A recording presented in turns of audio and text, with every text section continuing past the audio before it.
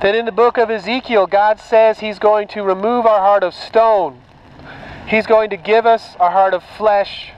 He's going to put a new spirit within us that again will cause us to follow His statutes and commands. And you see this played out hundreds of years later on the cross of Jesus Christ, where His blood was spilled for our transgressions, that He was punished for our sins. And for those of us who trust in this message, we will find forgiveness in Him and Him alone. That Jesus says He is the only way to the Father. There is no other way. The Bible tells us our hearts are deceitful above all things, and we need a new heart.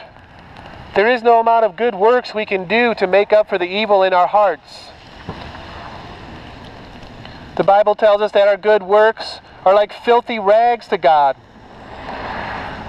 So because God is full of grace and mercy and love for us, what He's done is He's given us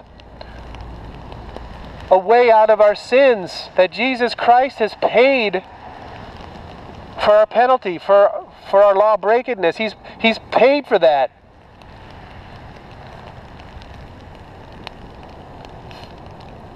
And the message is simple. You just need to turn in faith to Him. You need to repent and believe in Jesus Christ.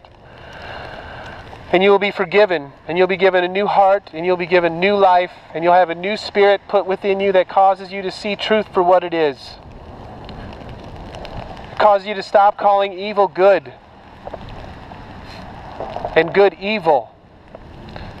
It will cause you to love God and love your neighbor, which would include your preborn neighbor, as you love yourself. And that's why I'm out here. Christians come out here because we love you.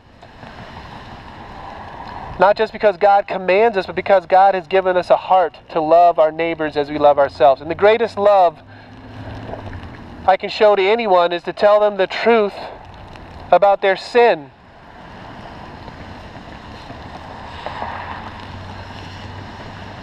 That unrepentant sin,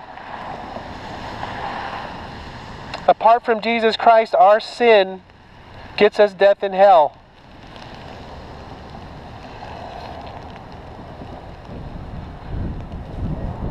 So the plea of my plea for you is to please repent and believe in Jesus Christ.